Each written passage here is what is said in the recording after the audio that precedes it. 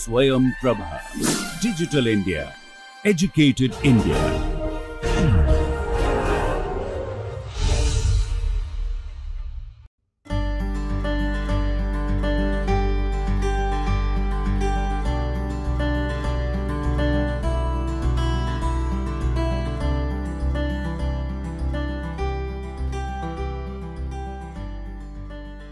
During the previous discussion, we have solved the quantum harmonic oscillator problem.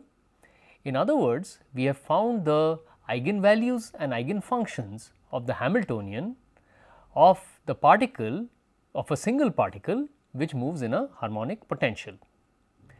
Now, this is, as I have mentioned, connected very deeply to vibrational spectroscopy. So, what is the connection? We will show now that the harmonic oscillator problem, that is the single particle moving in a harmonic potential, corresponds exactly to the vibration of a diatomic molecule. We will see that even for a polyatomic molecule, the harmonic oscillator model is absolutely relevant, and the vibration of a polyatomic molecule can be written as a sum of harmonic oscillator Hamiltonians, where there are n internal degrees of freedom. Let us start with the diatomic molecule, and we will later look at polyatomic systems. The picture of a single mass moving in a harmonic potential looks something like this, which we have discussed before. There is a mass m connected by a spring to a rigid wall, and this moves on a frictionless floor.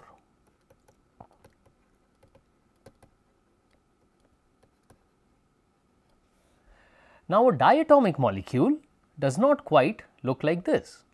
In fact, a diatomic molecule looks like this, where you have two masses m1 and m2, and these are connected by a spring like this, and these two particles move according to the force due to the spring, and we assume that there is no other forces acting on these two particles. Now, our goal is to show that this system of two particles attached by a spring is actually identical to the system of one particle attached by a spring, and another problem of an overall translation of center of mass. So, let us look into this precisely, and we will map this problem of two particles attached by a spring to a harmonic oscillator problem. So, let us assume that these two masses have positions x1 and x2 for masses m1 and m2. Now, we can define a relative coordinate x, which is x2 minus x1, which is the difference in the position of the two coordinates. This relative coordinate is a measure of how much the spring is stretched or compressed, and therefore tells us how much force is acting on the two masses.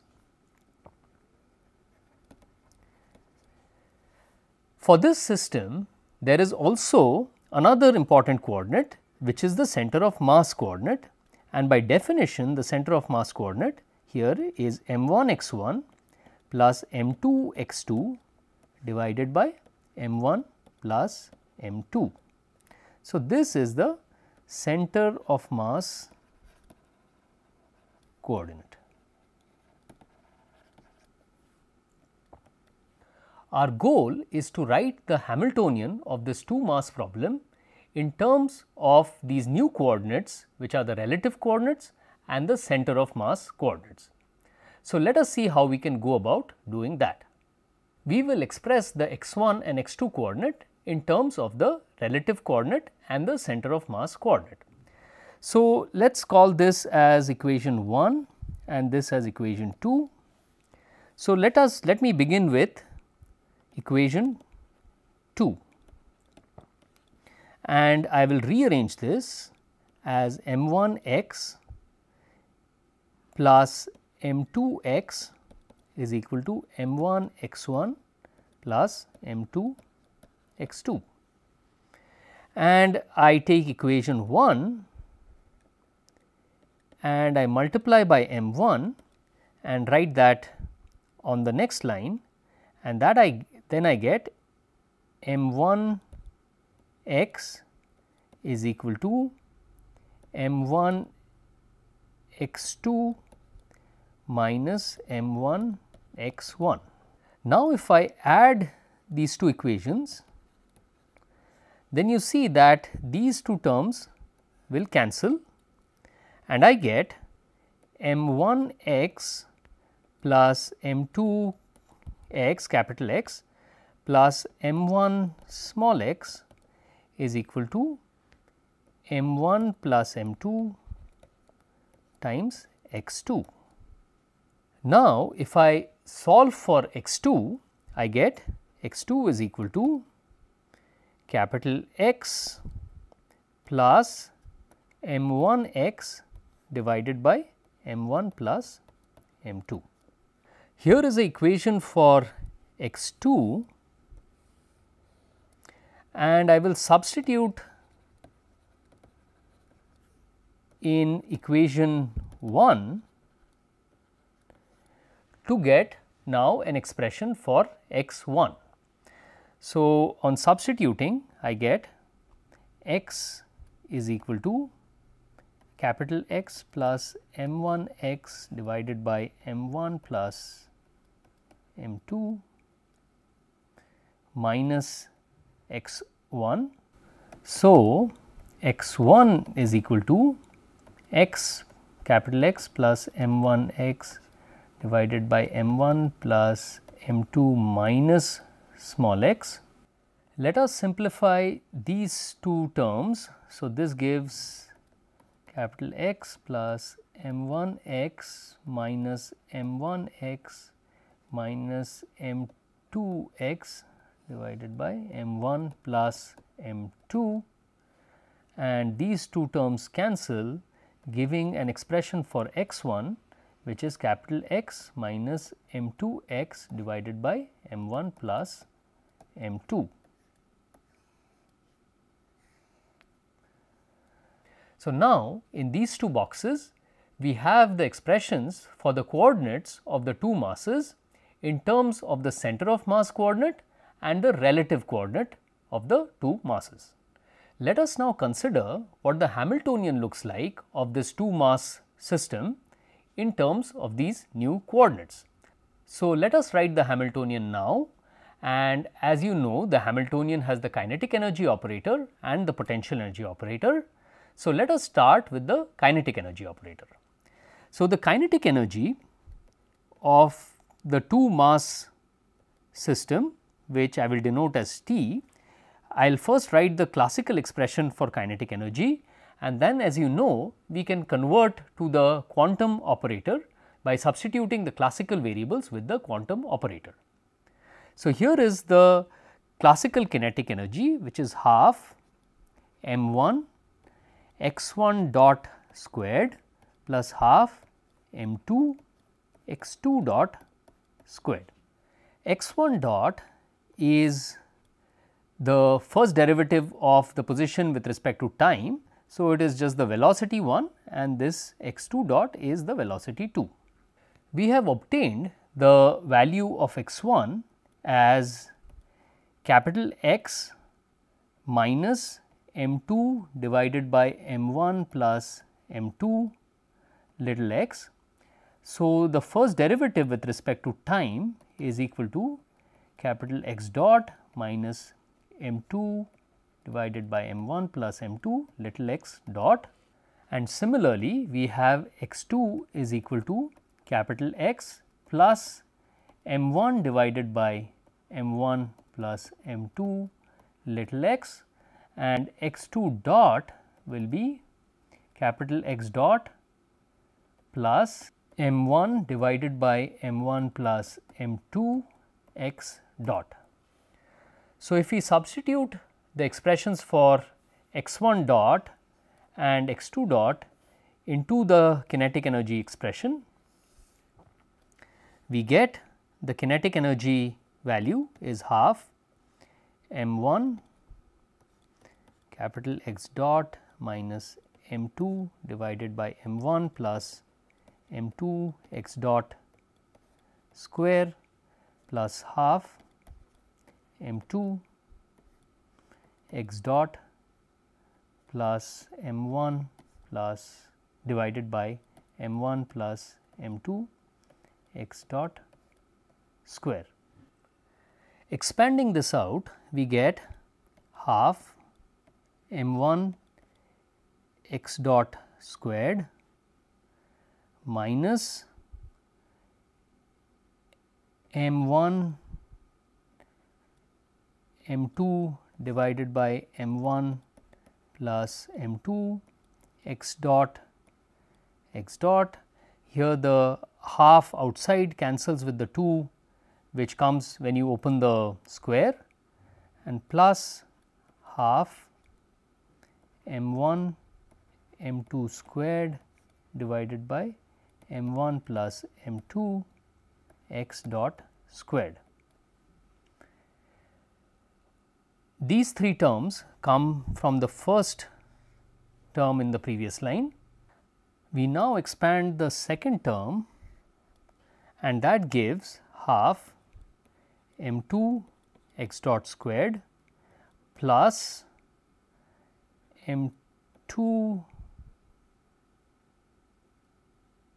m1 divided by m1 plus m2 x dot x little dot plus half m2 m1 squared divided by m1 plus m2 whole squared x dot squared.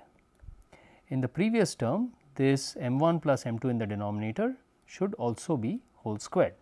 This expression can now be simplified further by noting that these two terms actually cancel each other,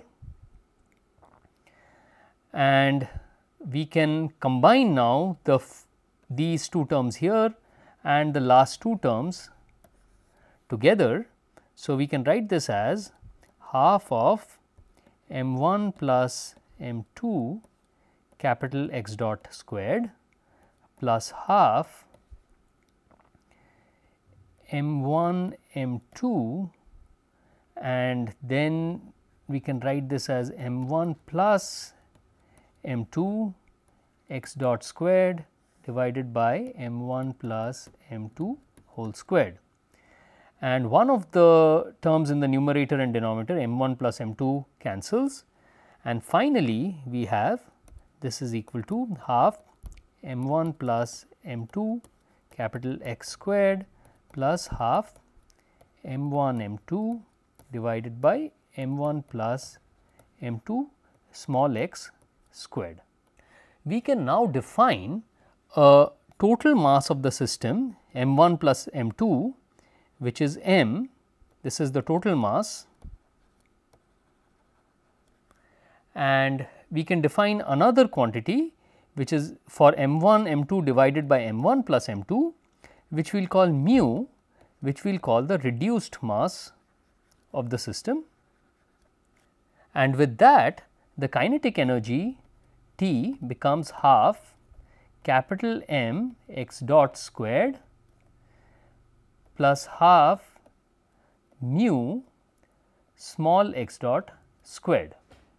By using momentum, P m is equal to mass times velocity, and similarly small p mu is equal to mu times velocity x dot, we can write the kinetic energy as P m squared by 2 m plus P mu squared by 2 mu.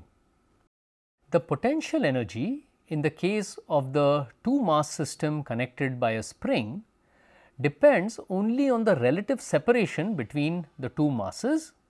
So, in other words, the potential energy V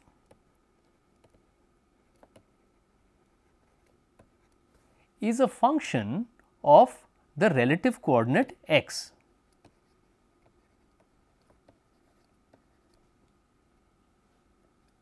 which is equal to x 2 minus x 1. So, the Hamiltonian, which is a sum of the kinetic energy plus potential energy, is equal to P m squared by 2 m plus P mu squared by 2 mu plus V of x. If we look at the expression for this Hamiltonian, we can observe that this is equivalent to the Hamiltonian of a system of two particles, one of which is a particle of mass m and another which is of mass mu. And the particle of mass capital M, particle 1, does not have any potential energy. So, it is moving without any force acting on it, and the particle with mass mu has a potential energy V x. So, this is the potential energy associated with mu. So, we see that the system of two particles attached with a spring can be equivalently written as a system of two different particles which are in some sense fictitious. One of these is a particle of mass m 1 plus m 2, which is the total mass of the system, and that is moving without any force, that is this part of the Hamiltonian. And there is another fictitious particle with a mass mu, which is the reduced mass. Particle 2 has mass mu is equal to m 1 plus m 2 divided by m 1 plus m 2, and this is moving with a potential V x, which depends only on the relative distance between the two masses m 1 and m 2. The motion of the center of mass does not have any force acting on it, and therefore, it is just a translation with constant motion, or the particle or the two masses may just be stationary, and the real energy quantization is due to the internal motion of the two particles, which is in the second part of the Hamiltonian. The Hamiltonian of interest for now us is H is equal to P mu squared divided by 2 mu plus V of x. And if we write the quantum mechanical Hamiltonian, which is the operator, this becomes minus h bar squared by 2 mu d squared by dx squared plus V of x. The question is, what is V of x? For this, let us look at what the potential energy looks like for a diatomic molecule. For a typical diatomic molecule, the potential energy V of x as a function of the distance between the two atoms looks something like this. So, the x axis here is the distance between the two atoms, and you can call this as x, the relative coordinate, and the value at which the energy is the lowest is also called the equilibrium geometry of the diatomic molecule, and we can denote that as x naught. And if we make a Taylor expansion of this potential energy around the equilibrium geometry, so let us Taylor expand around this equilibrium geometry, then V of x is equal to V of x naught plus dV by dx at x is equal to x naught multiplied by x minus x naught plus the second order term 1 over 2 factorial d 2 v by dx squared at x is equal to x naught multiplied by x minus x naught whole squared, and then the higher order terms. We notice here that x minus x naught is the displacement with respect to the equilibrium geometry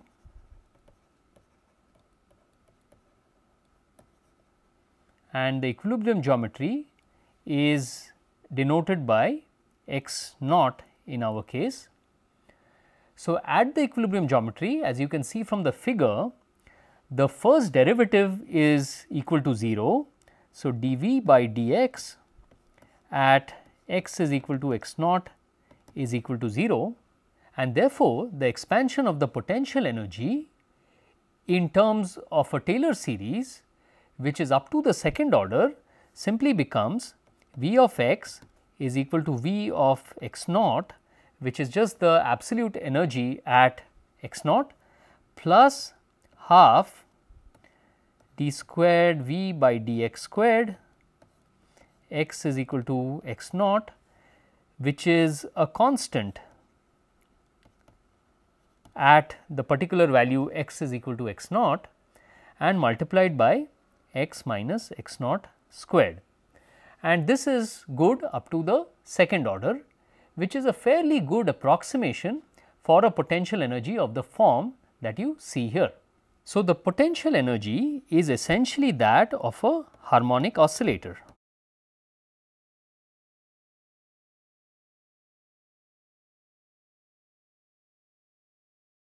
The Hamiltonian is therefore that of a particle moving in a harmonic oscillator potential. So, to summarize, the Hamiltonian of diatomic molecule, which consists of two masses attached by a spring, is essentially minus h bar squared by 2 mu d squared by dx squared plus V of x, where mu is equal to the reduced mass m1 m2 divided by m1 plus m2, and V of x is equal to half k x minus x naught squared, where x is the relative coordinate, which is the difference in the coordinate between x2 minus x1, or in other words, it is the change in the distance between the two masses. And x naught is the distance between the two masses when the spring is not stretched and not compressed, or in other words, that is the lowest potential energy of the two mass system connected by the spring. So, this is the distance between the two masses when potential energy is the least.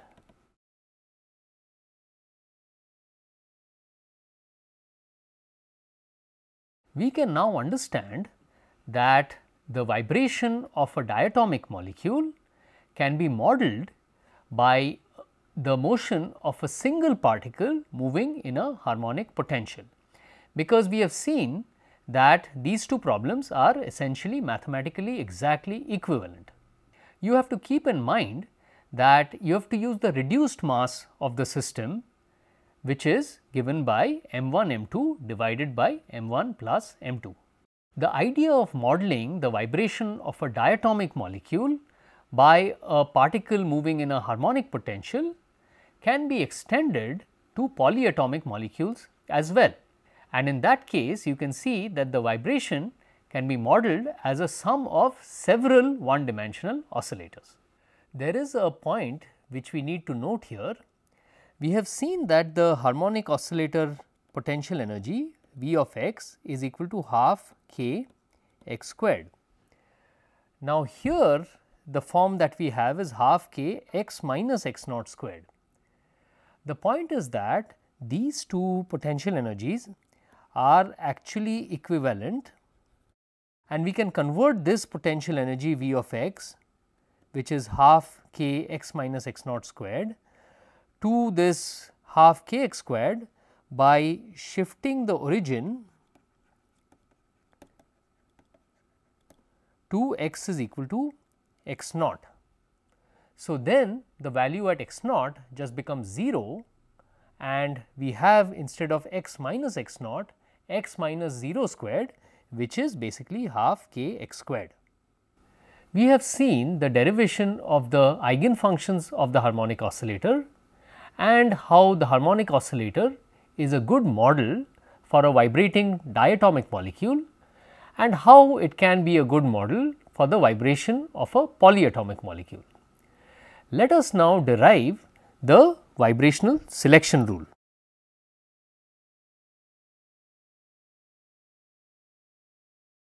In a previous lecture, it has been discussed that the dipole moment of a molecule depends on the geometry of the molecule, and let us focus on a diatomic molecule where there is only one geometrical coordinate, which is the distance between the two atoms, which we denote as x, and then this dipole moment can be written as a constant plus a derivative d mu by dx, first derivative at x is equal to 0 multiplied by x, and then there are higher order terms.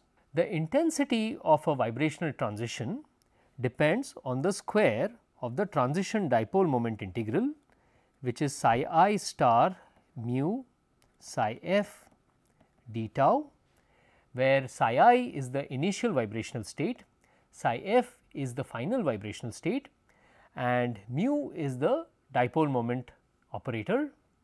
And if we expand the dipole moment operator like we have written here and use this in the integral, then this becomes psi I star mu 0 psi f d tau plus the second term, which is d mu by dx at x is equal to 0 and psi I star x times psi f d tau. Then we notice that this first term is 0 because of orthonormality of the eigenfunctions,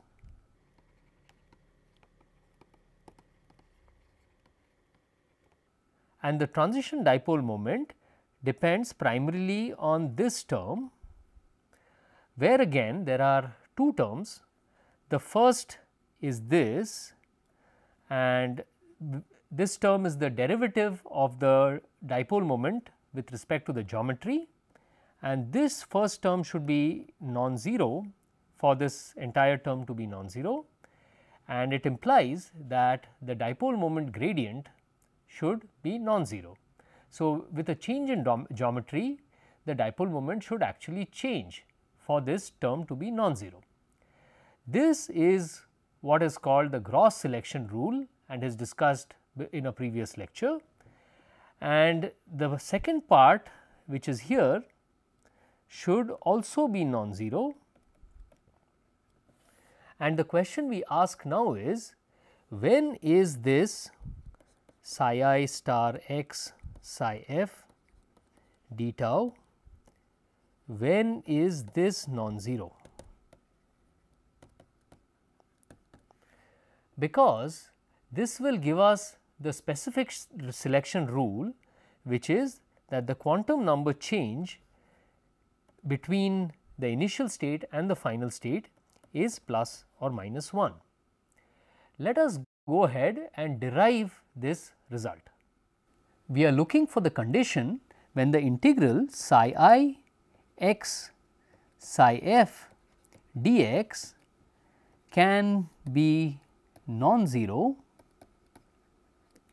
when psi I and psi f are eigenfunctions of the harmonic oscillator Hamiltonian. So, for this we recall that we defined these two operators, the ladder up operator and the ladder down operator, and we write their specific forms, which are B dagger is equal to 1 over square root of 2 minus d by dq plus q, and B is equal to 1 over square root of 2 d by dq plus q. We further recall that the B dagger operator acting on an eigenfunction of the harmonic oscillator with quantum number n gives an eigenfunction with quantum number n plus 1, and the ladder down operator B operates on the eigenfunction with quantum number n and gives an eigenfunction with quantum number n minus 1. Now, using these definitions of the B dagger and B operator, we can easily write Q as a sum of these operators. So, if we take B dagger plus B, the minus d by dq cancels with the d by dq and you get 2q divided by square root of 2, or in other words this is equal to square root of 2q, and therefore, q is equal to B dagger plus B divided by square root of 2. Further, q is equal to square root of m omega by h bar x. So, x is equal to square root of h bar divided by m omega q, or that is equal to square root of h by m omega B dagger plus B divided by square root of 2. The important point is that x can be written as some constant times the sum of the raising and lowering operators. Using this, it is quite easy to derive the specific vibrational selection rule. So, for this, let us substitute in the integral that we are interested in. So, psi I x psi f dx, which is what we had here, is some constant psi I B dagger plus B multiplied by psi f dx, that is equal to C times psi I B dagger psi f dx plus C times psi I, all of these should be stars, B psi f dx. Now, B dagger of psi f gives an eigenfunction with the quantum number increased by 1. So, if psi f had quantum number n, B dagger of psi f increases the quantum number to n plus 1. Now, the only way that this integral would be non-zero is if the quantum number of psi I and B dagger of psi f are the same, and that would be possible if psi f has a quantum number 1 less than psi I, so that when B dagger operates on psi f, it increases the quantum number by 1. So, this implies that the delta, the change in the quantum number, which is the quantum number of final minus quantum number of initial, should be minus 1. Similarly, if we consider this second integral, then the B operator acting on psi f decreases the quantum number by 1. So, if the quantum number of psi f was n, then B operating on psi f gives the quantum number n minus 1, and this integral would be non-zero if the quantum number of psi f to begin with was 1 greater than psi I. So, after B operates on psi f, the quantum number would decrease by 1 and make it equivalent to psi I, and then the integral would be non-zero. This gives delta n is equal to nf minus ni is equal to plus 1, and that is the origin of the specific selection rule that for a vibrational transition to occur, delta n should be plus or minus 1. If the quantum number of psi f is more than 1 unit greater than psi I, then the B operator operating on it cannot lower it to make it equivalent to the psi I, and therefore, the integral will be 0 and no transition will occur. So, we have seen that the specific selection rule delta n is equal to plus or minus 1 can be derived quite easily using the ladder up and ladder down operators, which were used in the derivation of the eigenfunctions of the harmonic oscillator Hamiltonian.